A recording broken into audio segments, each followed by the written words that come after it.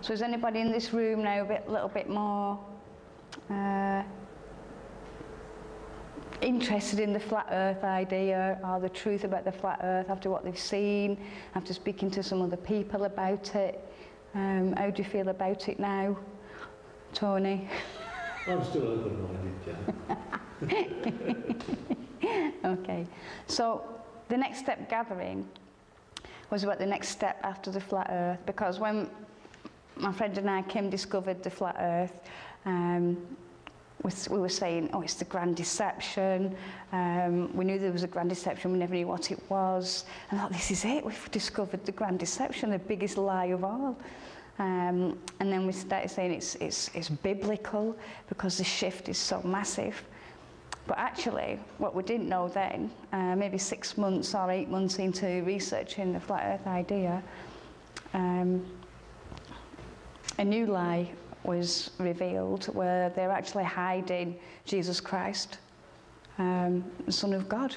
So the next step gathering was for people who maybe have discovered the flat earth or heard about it, and we're willing to take you, to the next step, because it seems from people from all different walks of life, backgrounds, beliefs, etc. How is it possible that, Kieran, who's 20, was a Marilyn Manson fan and going to these strange places and what have you, Kim and I, New Age occultists, into shamanism, spells, magic, witchcraft and all things like that. Alex was an atheist, and probably not really into anything like that. Joanne is rooted in Jesus but hasn't heard about the flat earth, but is more open to that idea now. How is it possible that we all get together and know this truth, but not just know it because we've read about it intellectually, know it because we've experienced the living God in our lives and witnessed him making moves for us, because we chose to have eyes in our hearts to see the living God.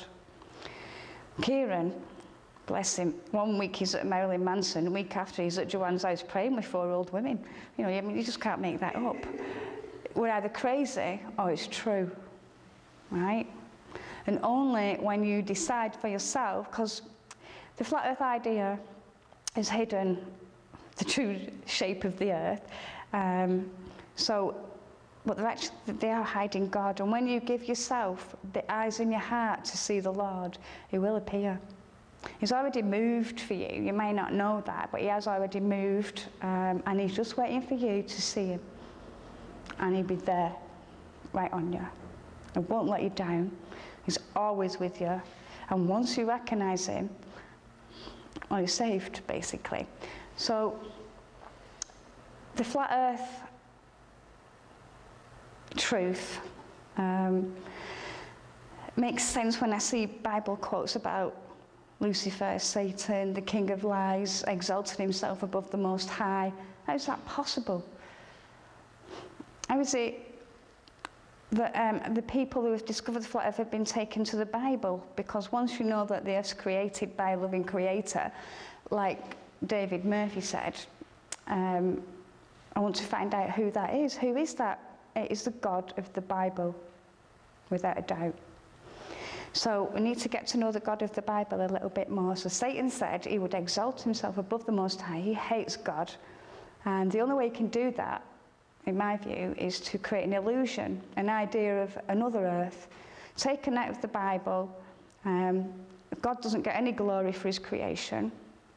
As simple as it is to us, we can just stand here on his beautiful earth and not know why we're just stood here. On a spinning ball, we need all the complexities of the mass and the gravity, the Coriolis effect and various other nonsense that's been created to allow us to know why we just stood here still. But in a simplistic, still flat earth, you don't need to know that. You're just here.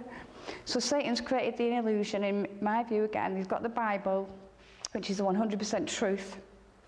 The word of God Almighty. It's the only reason you're here. You won't be here without him, no way.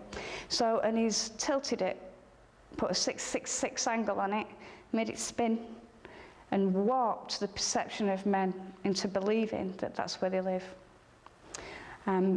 Because of the indoctrinated education system, which is forced in the minds of our children now, we are brought up believing that this is the true nature of the world that we live in. But But what if it's not? It's a lie. We are the last generation of people that can stand up for this, because those children, my children especially, my son went to George Royal Bank and he comes up telling me all about it. It's like, it's been put into their minds as truth. If it's a lie, what are you doing to your children? What are you teaching them? What's going to be left of God and everything that's life and alive? So yeah, Satan said he was exalting himself above the Most High. He can only do that in an illusory world that he has made up, where man is given his time, attention and will to the spinning ball world. And as long as he's got your will in your mind, he's taking you away from God. Come back over here. And see, he can give you the senses and the free will to go searching for yourself, to find these truths, so that you can teach your children. Because what an absolute insult to God.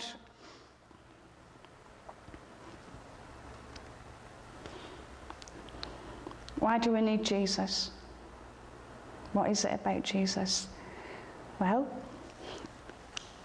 Jesus is the Son of God. He is the only holy person, I'll think of a better word, that proclaimed that it was prophesied before he even came to the earth, that he would be taken like a lamb to the slaughter, the Nazarene. Why is he so important? Because the battle, like was explained on Know Your Enemy, for anybody that's interested in watching, that's a 10-hour film thing that's on, very good to explain the history of the Bible, and he's not left anything out. So the battle is going on in the spirit, because Lucifer lives in the air, Satan is in the air, and his demons. So how does that work?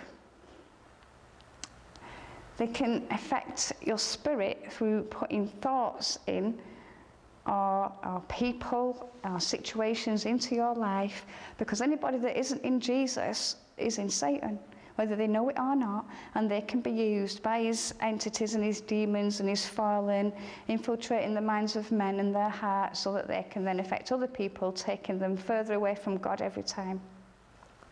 So the war is in the spirit. And Jesus,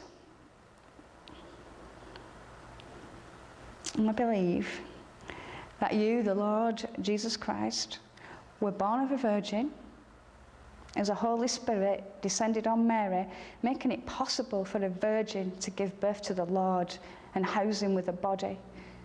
Because what else could God do after keep atoning and sacrificing animals for the sins of the men?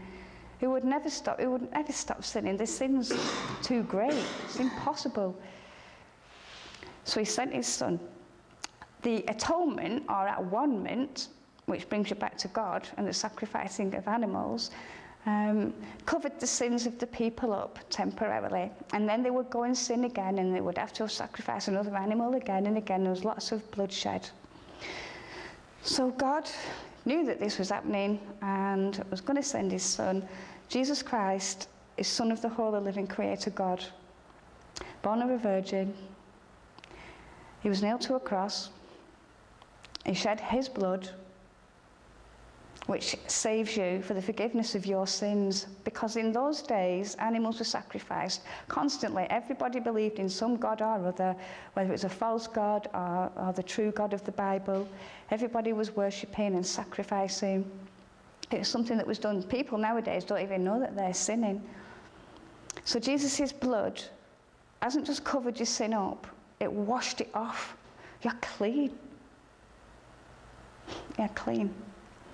You don't know that. You don't even know that you're sinning because you're a good person, aren't you? Most people would say, oh, I'm a good person, it's okay. Well, it's not about that. You know, it's not about being a good person. It's about recognizing what God Almighty has done for you.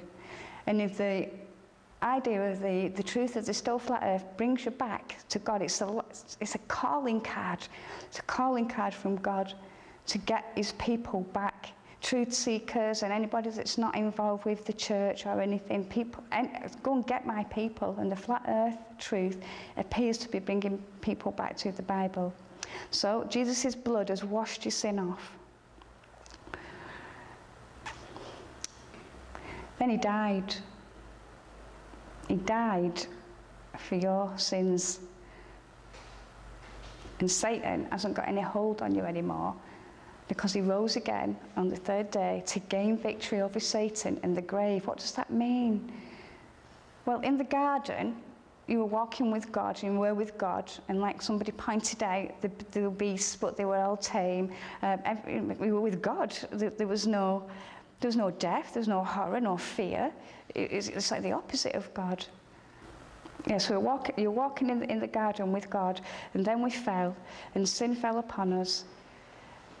And to save his people, God had to send his Son, Jesus Christ, to redeem us, wash our sins off, and resurrect us in eternal life. There are two deaths: the death of the body, and then the death of the spirit, or the soul, your eternal soul. What's going to happen to your eternal soul? Not that you're going to live your whole life thinking about that, because that might seem, pretty scary or whatever about death, but your life gets enhanced anyway. It's such a joyful way to celebrate your life, because you will realise one day, whether it's when you take your last breath or not, that your whole life has been about Jesus Christ, the whole of your life. The Holy Bible is a love story of a father and a son, and the lengths they've gone to save your soul. And you can't even have the heart and the eyes inside your heart to see what God's done for you. He's done many, many wonderful things, and he will step into your life. As I said, open yourself up, ask, and he will be there with you. The living God, the living water, he is alive, he's resurrected. That's what was written in the scriptures. That's what we're here. That's what they've hidden. They don't want you to believe it's true, because then the war in the spirit, with Satan fighting for your soul. He wants your soul because he hates you so much, because he hates God and he rebelled against God, and he knows that God loves you and loves man's soul. He wants that. And in the spirit, he can fight. He can fight for it by putting things into your life, into your world, into your thoughts, so that your spirit is affected. And once that's happened, it can gain control of your will, mind, and emotions.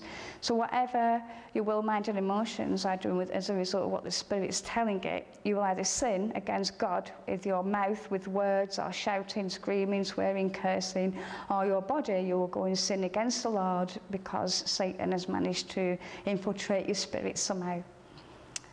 When we know Jesus, we all still sin anyway. We're all sinners, and God have mercy on us. But we recognise and we can repent of our sins and tell God how sorry we are, and get baptised in the name of Jesus Christ, and get a brand new spirit, a brand new baby spirit. And that's ultimately what this is all about. So here we go. So Jesus died. He rose again to gain victory over Satan and the grave. Satan knows who is saved and who isn't saved, but he doesn't care whether you're saved or not saved.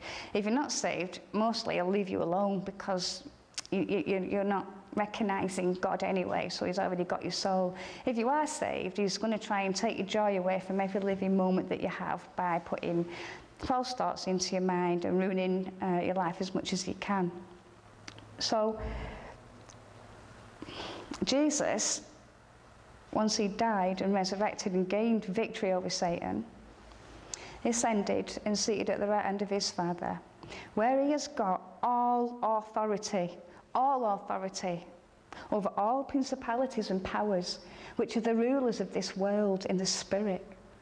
So it's not the evil men of the world, it's the spirits that are controlling and manipulating those men of this fleshly world on behalf of the father of lies.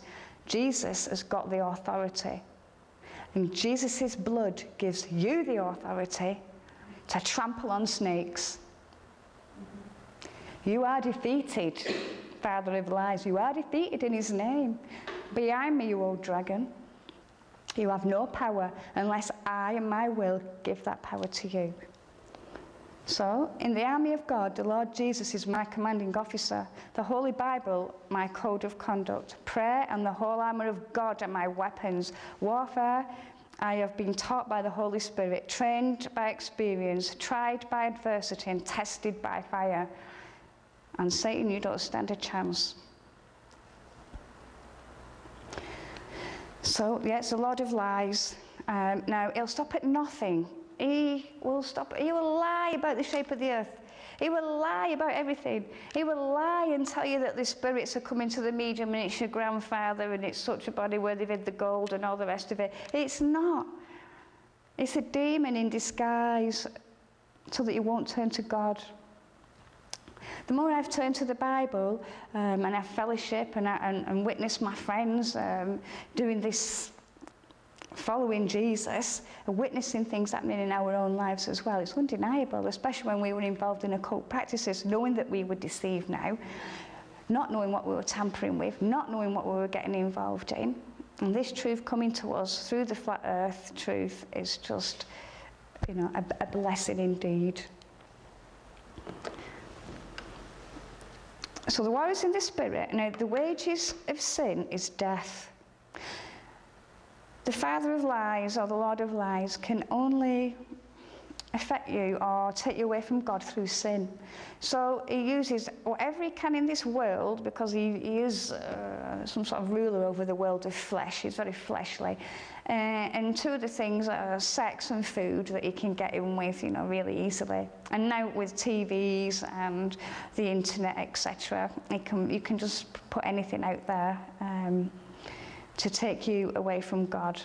So he wants to make men sin against God. Even if they're saved in Jesus, he still wants to make you keep sinning, you know, and taking you further away from God as much as he can every single day.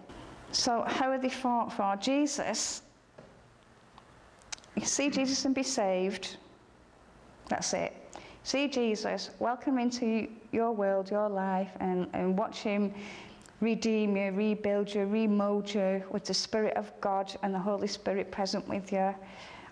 And the way I came to understand it in a very simple way was when man fell with the temptation and the bite of the apple, we were in the garden with God, and we can look at each other, and God loves us and we love God, and there's no sin. And then the serpent tempts Eve and she bites the apple, and sin falls upon man.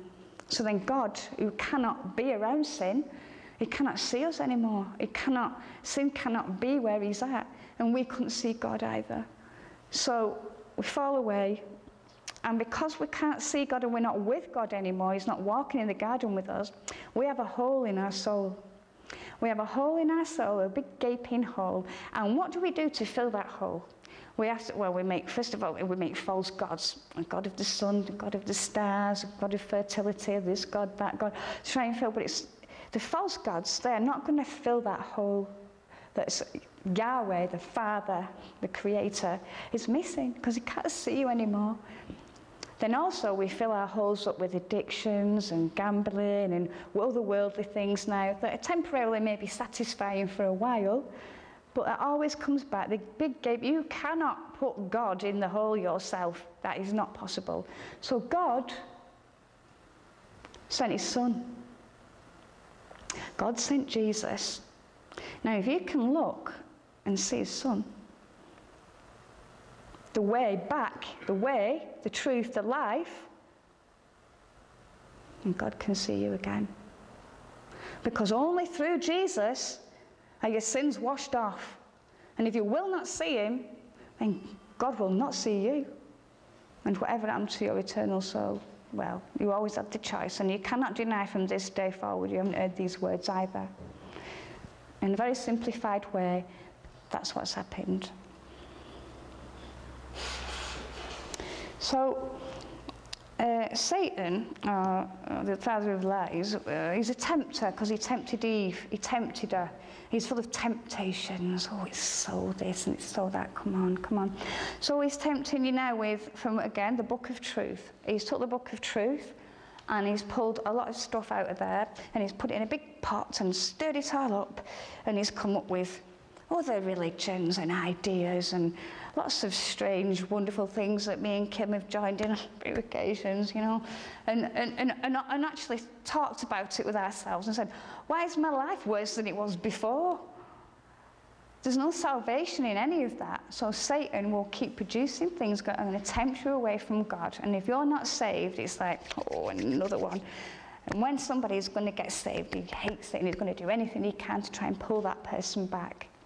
So he's only got temptations to tempt you away from God with. So be very discerning. And these other religions, They're all false. Nobody died for you. Nobody in those other religions shed their blood, washed your sins off and died because you're that important. The flat earth idea also brings about an importance and a significance that the spinning ball world doesn't bring about. You are so important. You are so significant. You see, you're created, because that's what the flat earth is going to bring you back to, that something created the earth for you to live on. Something created you. Find him. Find the God of the Bible, but do not pray to Yahweh once you've found the God of the Bible and thanking him for all his goodness. Only through his Son will he turn again and see you once more. Only through his Son. Jesus Christ is the Saviour.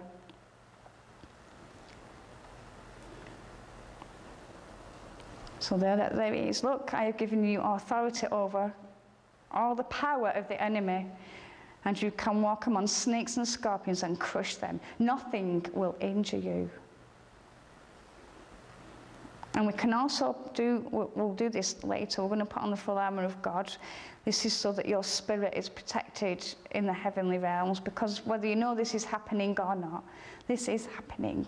And this is recorded in the scriptures. And when you welcome Jesus Christ, the living God, into your life, not through any religious dogma or indoctrination like that, there is no ritual to follow. We don't have to be good like the Pharisees and the scribes of the day, walking around in our finery telling people how it should be and shouldn't be, and actually missing the point. Well, God's arrived. Hello? Oh no, that's not God. That's the law of Moses. It doesn't say that. Well, they couldn't recognize him when he showed up, because they didn't want somebody taking away their authority, and they've given their authority to the enemy by doing that. So yeah, the wages of sin is death, but the gift of God, eternal life. You might not understand what eternal life means right now, and you might be quite happy in your life that you've got. But there will come a time when you take your last breath, and you'll still have a soul that's eternal. You might not know you've got an eternal soul. You might think that's it, but you won't know. You won't know till it happens.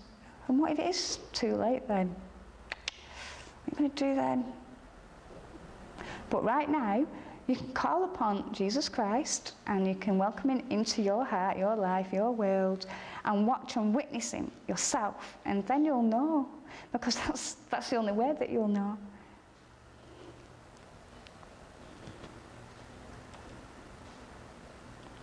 So I've explained this a little bit before. So the spirit serves God, the body serves the soul.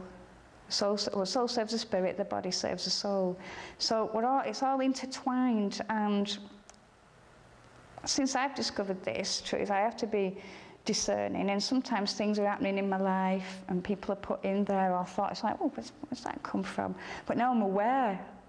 Somebody really tried to stop me coming here today, through the week, making us ill and what have you, and things happen. It's like, no, I keep turning back to Jesus. I don't. At one time, we had a conversation here earlier with someone about, well, if God is true, then, why are these bad things happening? Well, everybody wants to blame God for the good and the bad, when actually God is good and just, and he wants what's best for you. The enemy wants what's worse for you. And he has got some power over this earth as well to cause afflictions, addictions by, oh, go on, just have a sneaky one, nobody will know. Or, oh, yeah, go on, I'll just do that, nobody will see me. God sees everything. So, yeah, if you sin against God and you're on your little own, God's there with you. So it really makes you want to be a better person. You want to do your best, the best that you can in your life. It does alter and affect you from a heart point of view, and not just about doing good works either. Really feel that presence, and you are not God. That is an absolute insult from what we've discovered as well. But I'm willing to give the glory to God for every wonderful thing and every bad thing that ever happens in my life, because I know that I can always turn on God, Jesus, and he shows up and he sorts things out. He gave me a brand new life. He gave me a brand new partner and new friends and new things happening like this. A brand new life in a very short space of time when I was wretched and nobody, there was only God left to turn to, and God showed up. And that's just my own personal testimony, but there are people in this room who have got other testimonies like that to share as well. So be discerning about thoughts that you're having or gut feelings or like, be discerning about that and where it's coming from. And you can test the spirits. So if the spirit, I looked into this recently, like how do you test the spirits? You ask that spirit or that thought, do you believe Jesus Christ is the Son of God? If it doesn't, it'll flee.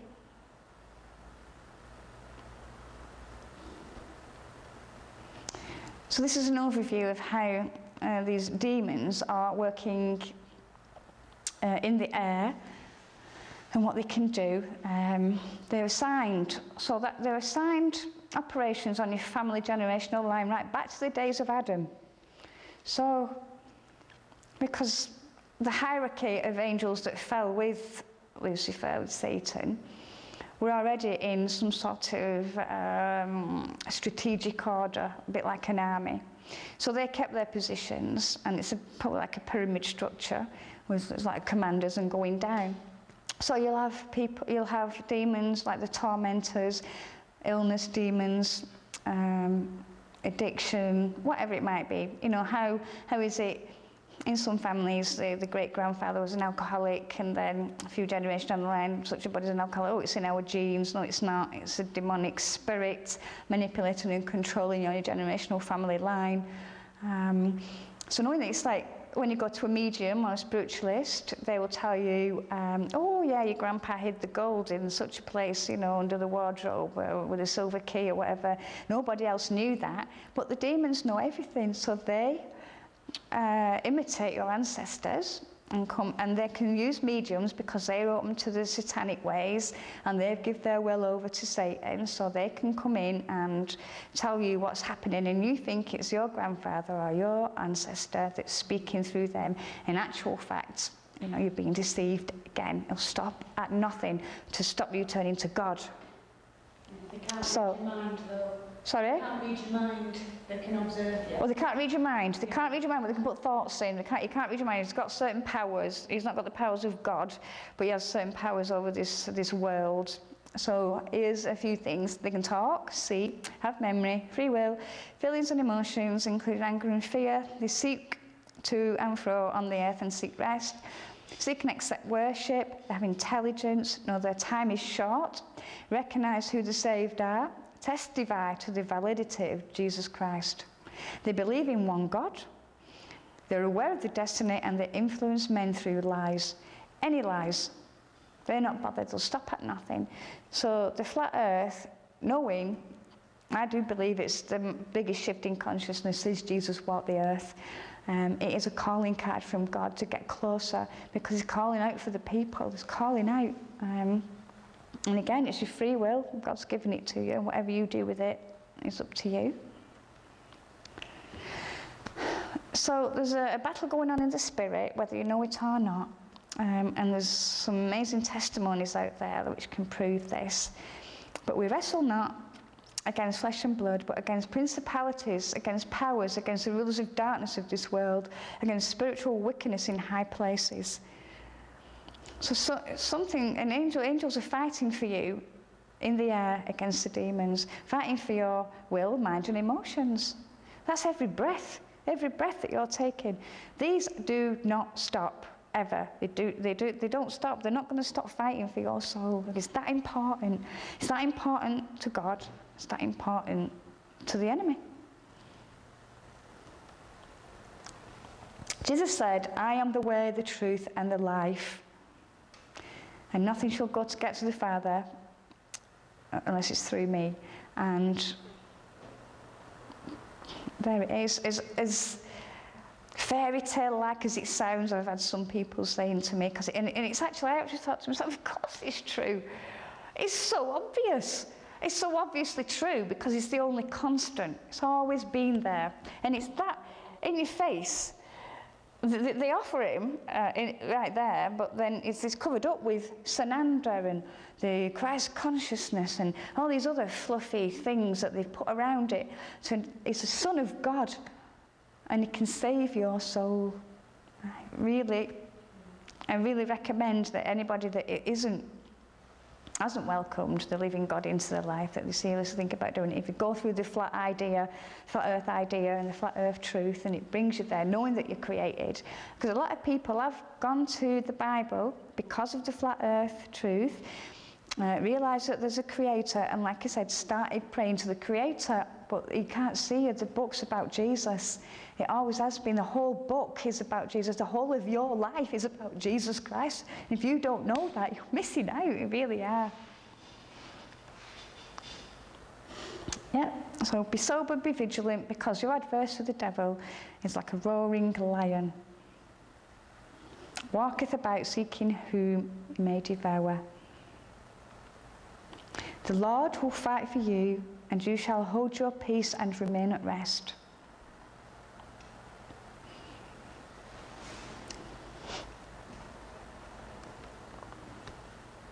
Jesus Christ of Nazareth, praise the Lord. And we're also thankful that we've stumbled across, I feel he comes for you for some sort of saving grace. Why is this happening here today? You know, why are you sat here today? So, yeah, I'm going to wrap it up there for the presentation, but we will put on the full armour of God if you're willing and you want to.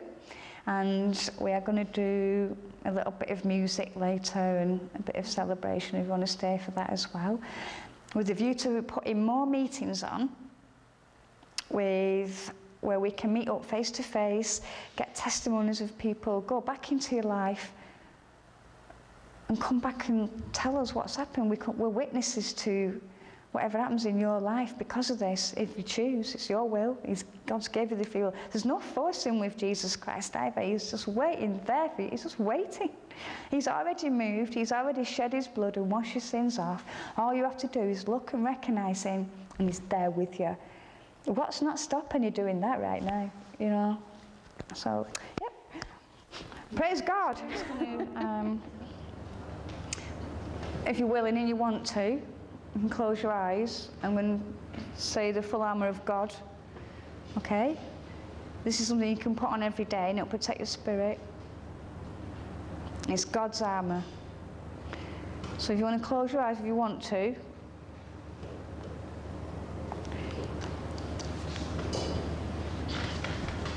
So you can place on the helmet of salvation. You have the mind of Christ. The breastplate of righteousness, righteous in the name of the Lord Jesus Christ, and your heart be protected from the enemy's fiery arrows. Girded strong, upheld and steadfast with the belt of the Lord's truth, the truth of the Lord Jesus Christ of Nazareth. And your sandals shod in preparation of the gospel of peace, in the name of the Lord Jesus Christ of Nazareth. Holding the shield of faith right in front of your body, right to the floor, repelling all the enemy's fiery arrows, the arrows of despair, depression, addiction, affliction, anything that is negative of the enemy may be repelled with the shield of faith. In the name of the Lord Jesus Christ of Nazareth, holding the sword of the word of God, cutting through the lies and deceit, the true gospel, the word of God, the Holy Bible. Standing against all the spiritual forces of evil in the heavenly realms, and by prayer we claim victory over all the devil's schemes. Your days are numbered. You are defeated. You have no power here. Jesus Christ has given us all authority over the enemy and all the power of the enemy, and nothing shall by any means hurt us. We are redeemed, and the blessings of Abraham are ours this day. We are blessed in the name of the mighty Lord Jesus Christ of Nazareth. Amen.